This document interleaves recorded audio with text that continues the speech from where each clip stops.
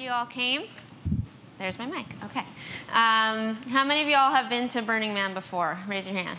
All right. How many are you going to go for the first year? Cool.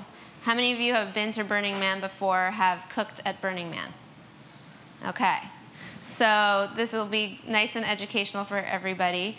It's not easy. It's a little bit different from regular camping. So my name's Mirit Cohen. I'm a sous chef, newly sous chef at Cafe 150. I was at Cafe 5 and Charlie's and catering. And I'm Mike Whelpley. I work at Charlie's Cafe doing admin stuff, all those menus and everything else. So today, we're going to split this into two parts. I'm going to cover the hardware issues, basically setting up your cooking space and the equipment you need. And Chef Mirit here is going to cover all the software issues, basically all your food, how you cook it. So let's get started. What's different out there? A lot of things are different, but mainly with regards to cooking, a number of factors you have to consider. The heat. It gets hot during the day. Temperatures up to, 110? Somewhere around there. It will spoil foods really fast if you're not prepared. The dust. The dust just blows everywhere, gets in everything. You gotta protect your food, you gotta protect your living space, unless you want to eat more dust than you usually do.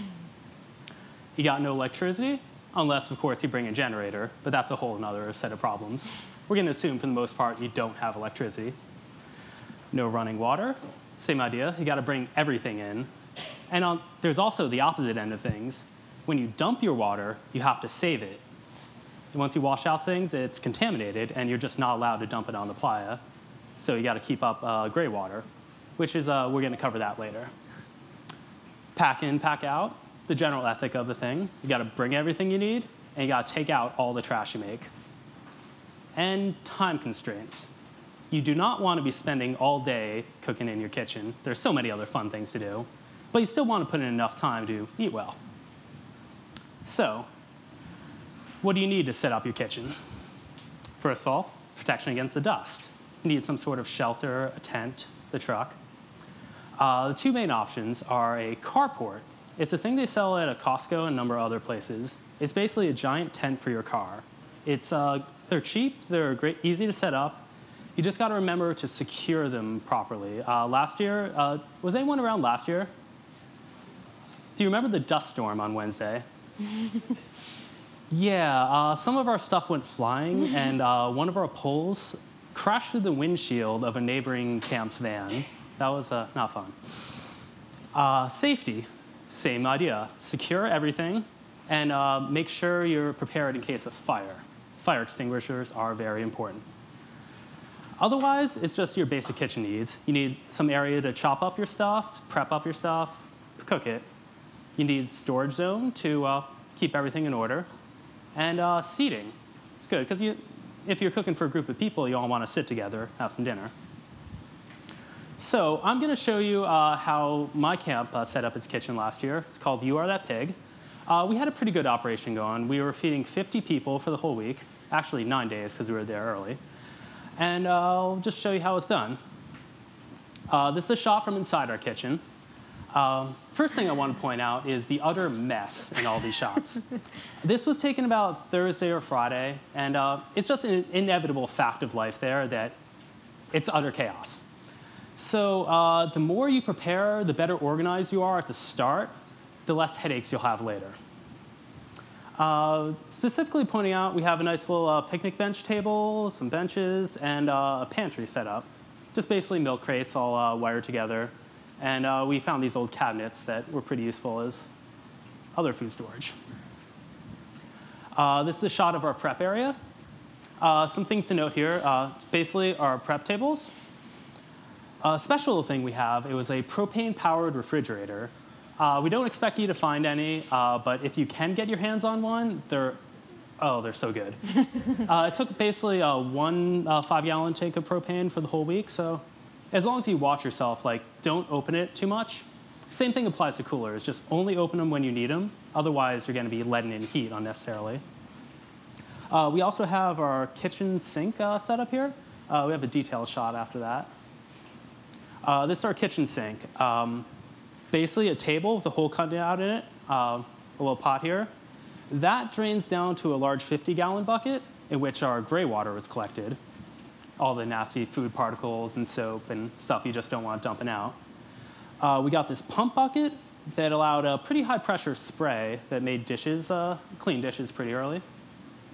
Also, I should note, please clean your pots and pans and dishes as soon as possible because the dry environment makes things very crusty and hard very quickly. So it's just a little bit of work, but it'll save you a lot more down the line. And going back here, this is another shot of our prep table. And this is what we mainly use as our burner, just your standard camp stove. Some other options I'll be talking about later. We put together a chore list. It's pretty essential when you have a lot of people and you don't know who's going to do what work. You can't really assign these things beforehand because, again, you don't know where people are going to be. So we just had a list, and people filled in their names as they felt that it was necessary to volunteer. Various tasks like prep, cooking, cleanup, everything else. This is what we use for our garbage collection. We set up a little wooden frame with 6 large trash cans underneath.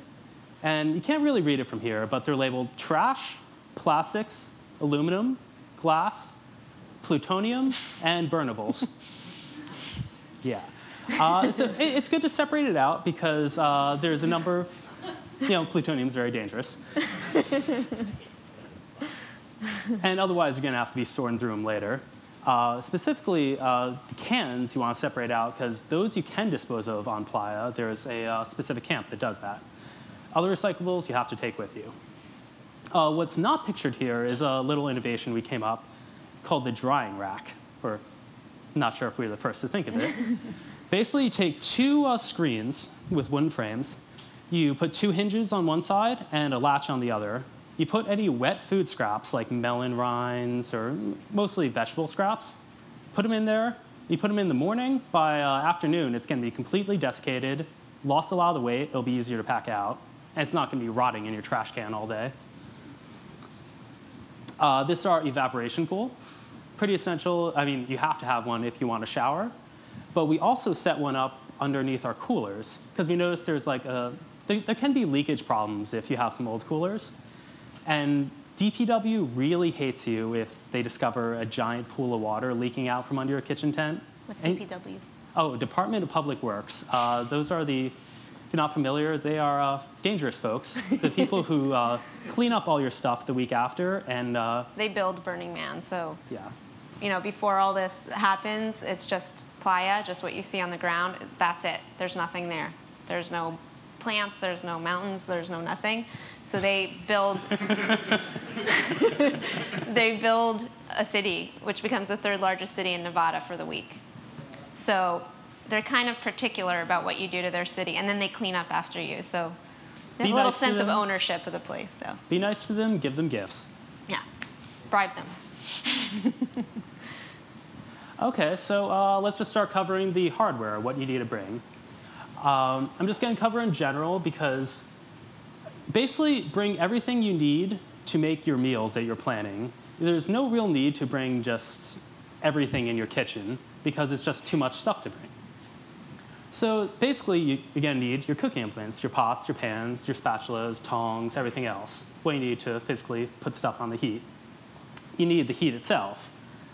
Grills are nice if you have the space and capacity to bring them because they're great for all sorts of summer cooking. They cook things fast.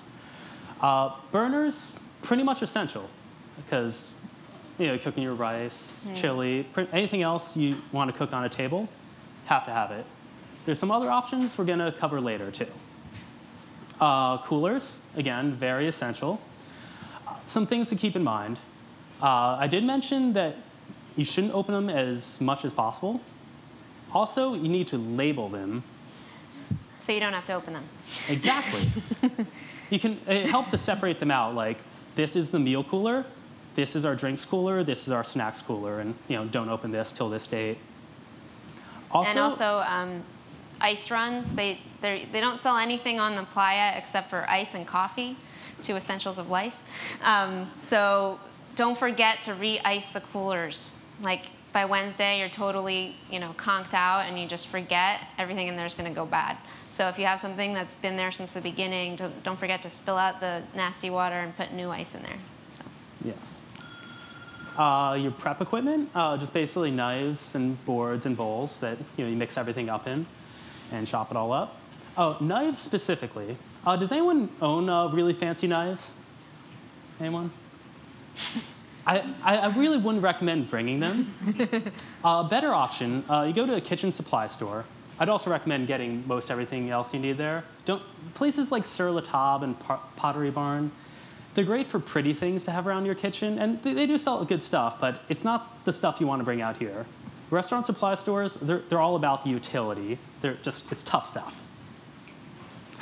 And they also sell these stamp knives that run around like $10 to $20. They're pretty good. They'll last you a week, so, Yeah.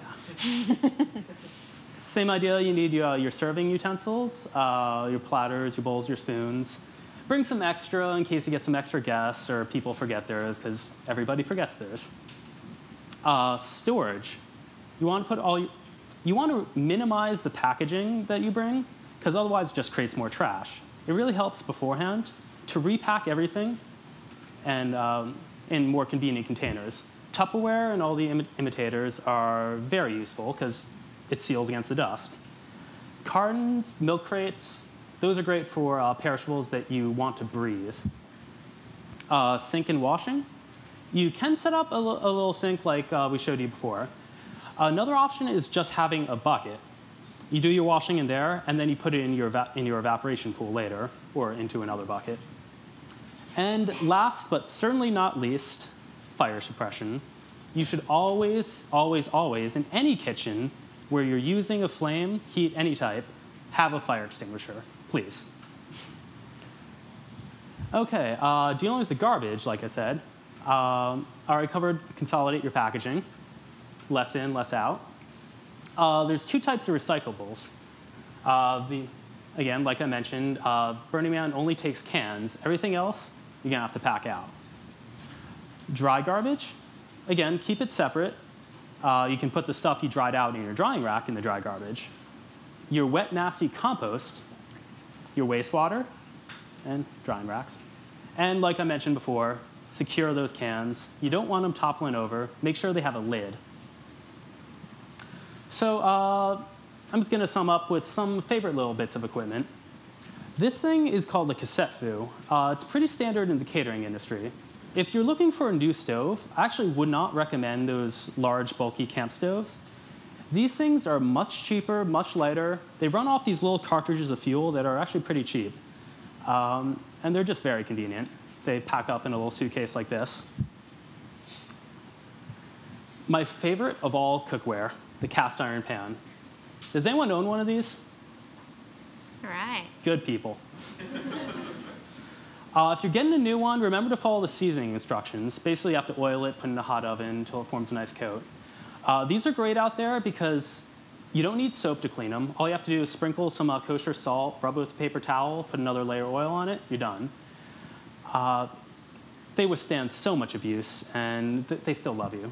I love them. They won't go flying away either. Oh, and also, it's great for cooking itself, too, because they're thick, they're heavy. They retain a lot of heat. So dishes where you want to get a nice sear on something, like any sort of meat, you grill a steak, some chicken, this is going to do a much better job than any of those thin little flimsy pans you might have lying around. The French press. My favorite method of making coffee. Some people are fans of the drip pot method, where you can get a little filter or drip pot and just pour your hot water over. But this is great, too. You just have some pre-ground coffee and put it in. It's also good for tea. This is if you want to get a little bit extravagant. It's called a soda siphon. It runs off a CO2 cartridge, and it just puts out fresh seltzer. It's great for just, those exotic little bubbly drinks. It's a fun little luxury to have. Blenders. This is only if you have a generator, obviously. Those are great, not just for your standard margaritas and ice drinks, but for soups, too. Gazpacho is lovely out there. And also, if you have electricity, this is great, the crock pot. So many slow-cooked dishes, it just involves combine a number of items, put it in there, wait about 8 hours. And no hassle. Good deal. So I believe that ties up my end of the hardware. I'm going to pass it on to Mirit to cover food issues. All right. So we'll have a little time for questions afterwards in case you guys are wondering. So food. What do you need to eat when you're out there?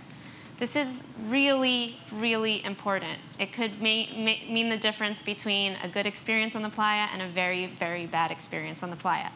You are responsible for taking care of yourself out there. Nobody else will. So make sure in this hot weather, active lifestyle, that you have light, fresh food, lots of water. They recommend bringing 2.5 gallons per person per day for all of your needs, washing yourself, your pots and pans, and cooking. Low volume, less is more. Make sure that what you bring is nutrient dense. Power bars and stuff like that are good, but there's other kinds of things I'll talk about in a minute. And spicy is good. You just will like it out there. It's hot. Think about hot climates. In Chinese medicine, it's well known that spicy foods bring your heat to the surface. So initially you feel hot, but then you actually cool down. Okay, there you go. And balance, starches, veggies, protein. Okay, you're gonna bring starches. Everybody will, because you're like, oh, what's easy to bring? Some snacks, some bread, some, pasta or whatever. Some vegetables, I'll throw them in there. I don't know, meat's kind of hard to keep cool. Okay, I was in a camp that neglected protein. I nearly killed myself after 3 days and had to beg for tacos from next door. So don't forget your protein. It's really important out there to have a completely balanced diet. Meat is actually one of the easiest things to cook out there because you don't have to really season it that much for it to taste good. If you're a vegetarian, I'll talk about some other things you can do, but if you're not, bring meat. Trust me, you're gonna want it, okay?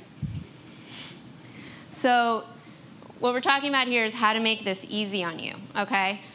You wanna be able to enjoy the experience of Burning Man, so if you really love to cook, that's one thing, but if you wanna free yourself up so you can do everything else, we're gonna talk about how to do that. Okay, so there's 4 ways. One, bring things that don't need to be prepared or are really easily prepared. 2, remember to bring things on your arrival date that are fresh and ready to go so you can enjoy them that day. Subsequent days, as people come in, they can bring them. Things that are prepared in advance and reheated on the playa. And then, of course, there's real cooking. So I'm going to go through these one by one. Okay, no hassle foods. So we're not the first people to discover living in the desert. It's been done for quite a while. So I kind of thought of that and think, well, what do people who live in the desert eat? They've probably figured this out before. So I have pictures of some things. Prickly pears, they grow on cacti. They will stay well out at room temperature. Dates, those grow in the desert. Preserved items like olives, pickles, all kinds of pickled vegetables. Preserved meats like salami, beef jerky, that sort of thing. And flatbreads. Flatbreads survive better than kind of your fresh, fluffy breads.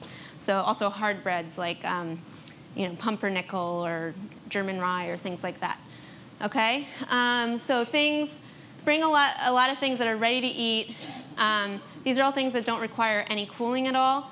So if you don't really have an advanced camp, like with the whole big kitchen and everything, you can live on this kind of stuff. Sturdy fruits and vegetables like potatoes, onions, and even a lot of fruit really can go at room temperature. And then there's also things, dry goods. Is it unreasonable to, if you're only going for part of the time, think that you can survive solely on power bars, salami, and... Okay, so she asked if you're going for a short period of time, can you survive on this stuff alone? Yeah, I think so. Really think it out and make sure you're going to have enough for the whole time. But I would stress, if you're going to do that, the preserved meats and the pickled vegetables so that you get your vegetable matter and all that kind of stuff.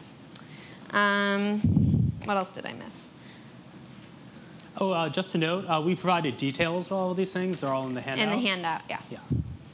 Okay, so Other things that are no hassle, like things that maybe need to be in your cooler, like hummus or salsa or cheese, yogurt. Those are all ready to eat, but you have to keep them cool, okay? Yeah, so there's more information in the packet. Don't forget your staples. Don't forget your drinks, obviously water, but there's the Hansen smoothies or other kind of canned juice drinks or box juices. They also package milk in boxes, non-perishable milk, even in little ones, so you can have a serving at a time. Throw a couple in your cooler in the morning.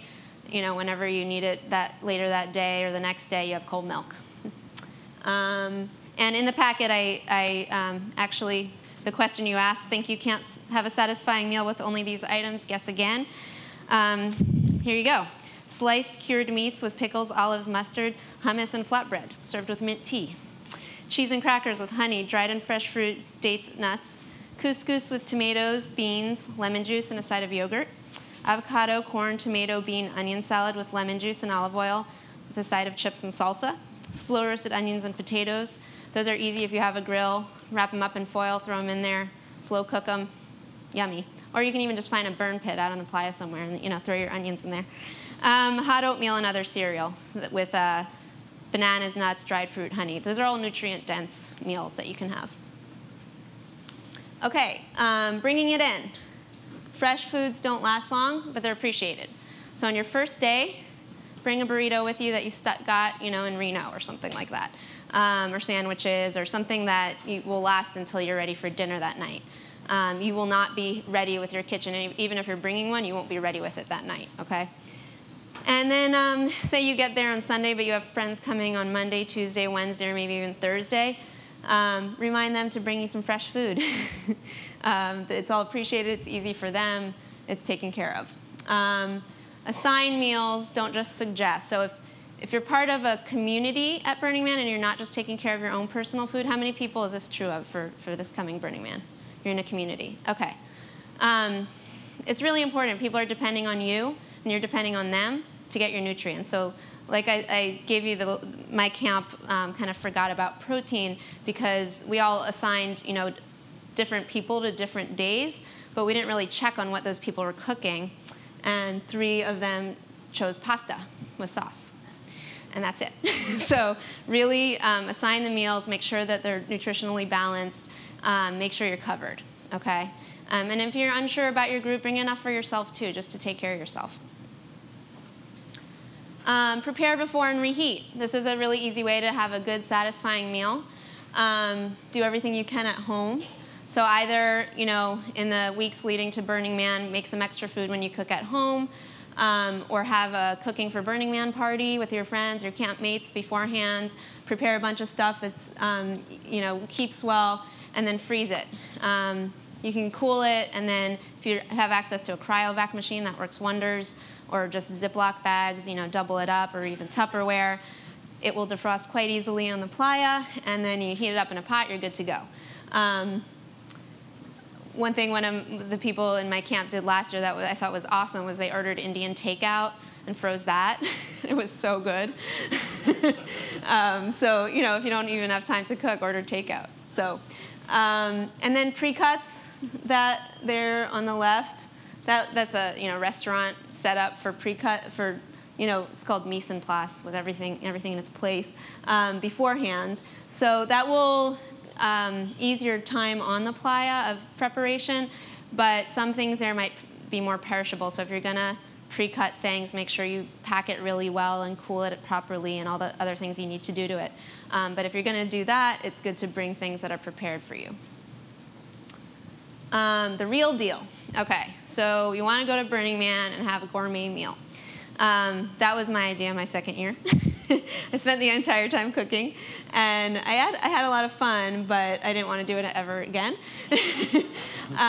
But if you're gonna do it, and it's really appreciated if you do, maybe even just one day you're there, or it's something you do for your camp or for your community, you just want to spend one day going all out, prepare, okay? Make sure you have your ingredients, your equipment, your balanced nutrition, and the time to do it and the labor to do it, okay? don't try to do it all yourself. If it's a hard job, make sure you have people who are going to help you.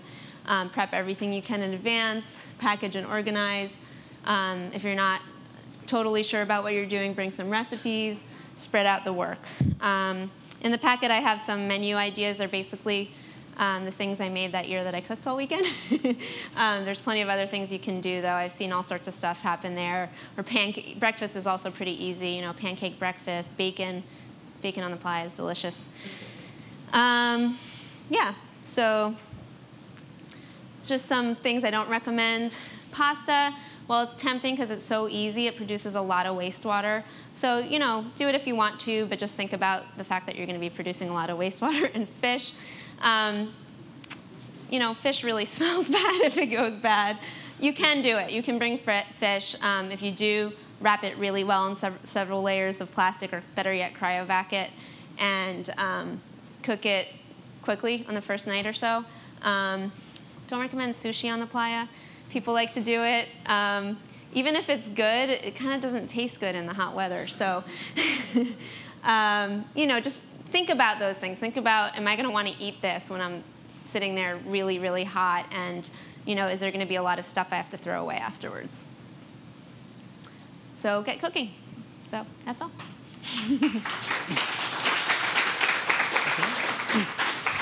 So if any of you have any questions, you could go back to the microphone over there. We'll do our best to answer, and we'll open floor, too, if someone else has a better answer.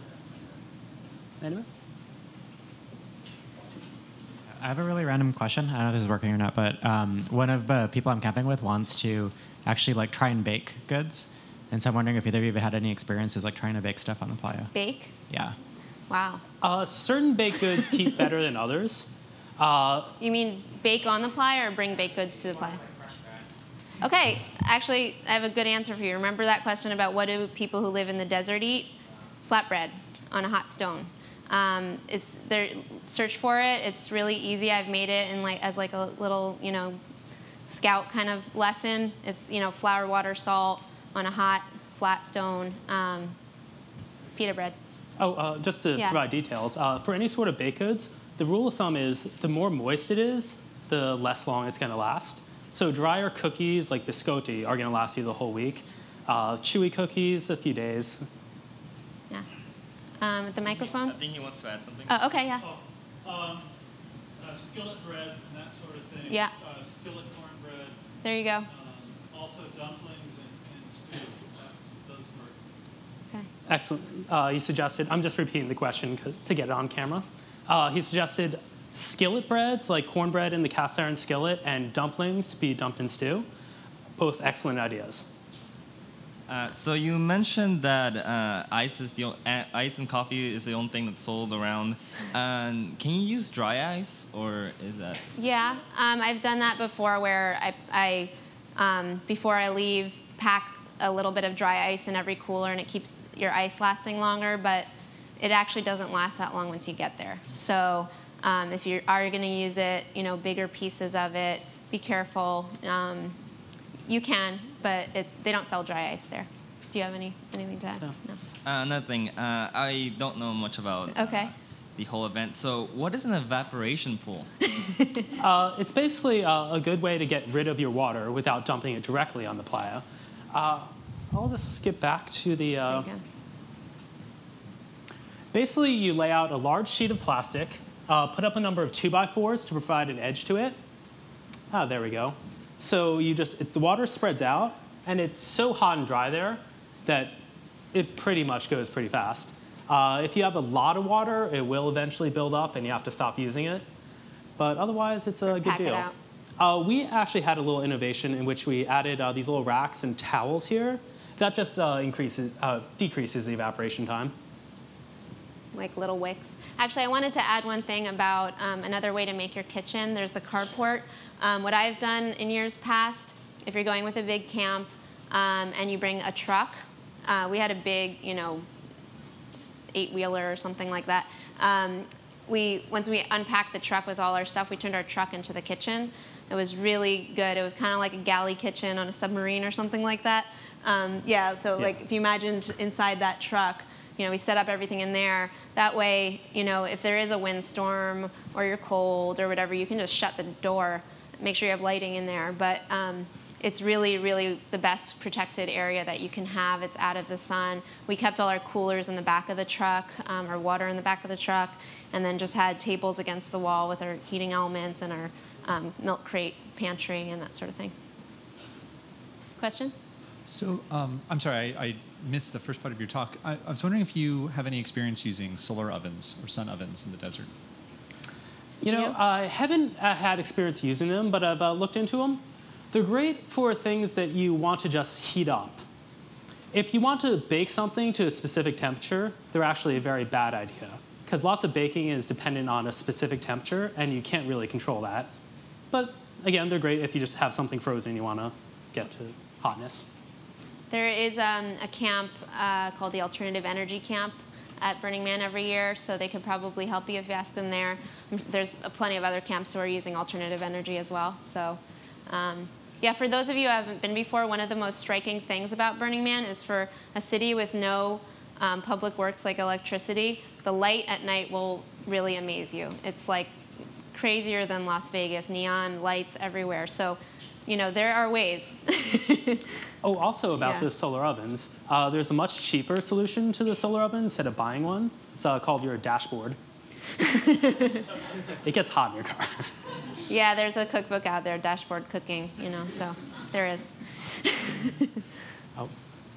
Yeah? You, sir? I was curious about how long meat keeps in a cooler, how to watch out for it spoiling, or by the end of the week, making sure you don't poison yourself. Okay. Basically, just like you would in your refrigerator, as long as you keep it in the right environment. So, a couple things.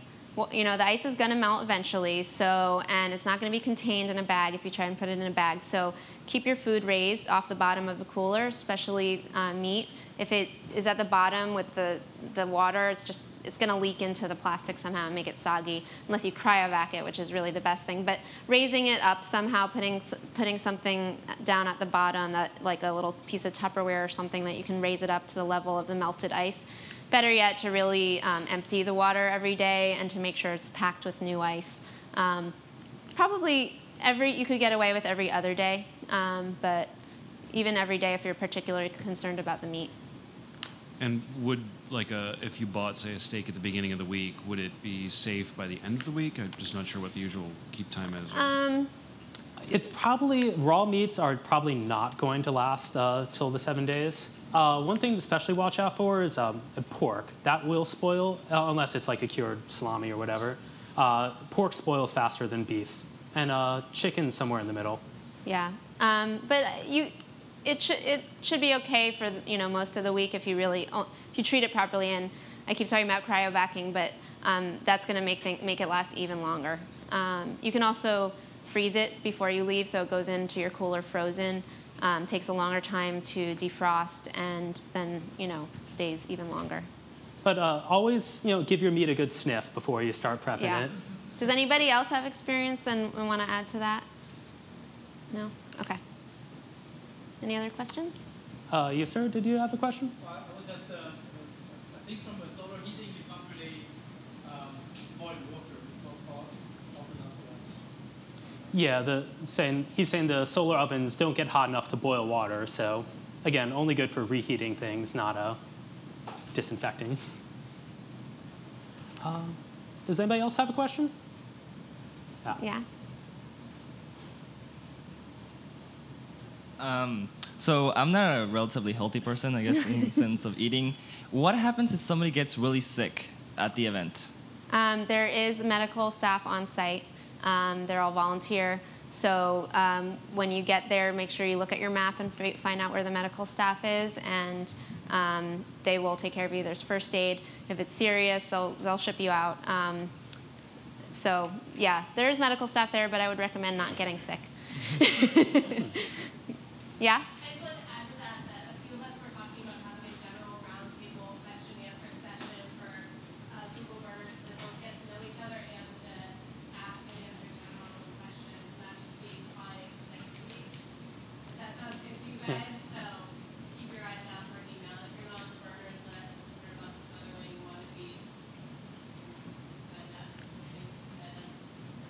So she just said there's going to be a Q&A session for Google burners to get together sometime next week. Yeah? Just wanted to say about the getting sick thing. I got sick the first year that I was there. It wasn't food related. I actually caught my eardrum getting wine. And it's very limited. So you should probably bring have like need food Right. medicines, like you have adapted or anything like that. You should bring your own. It's just a quiet place to lie down, but basically will tell you that you need to go to the hospital. Emergency services are good, but if you forget a prescription, the closest pharmacy is more than 20 miles away. Yeah, so they were saying do bring your own first aid because the first aid they have there it's not like a hospital.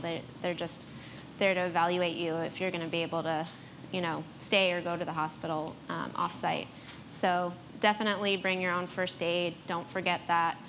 Your prescriptions, enough to last you, and an extra, keep them in 2 places, things like that.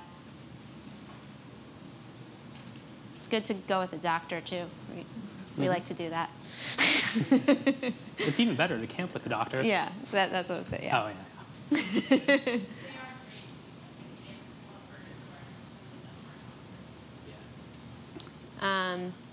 Yeah. Okay. Any other questions? Okay. We have handouts at the front. If we run out, just let us know. And thanks everybody for coming. Oh, thank you.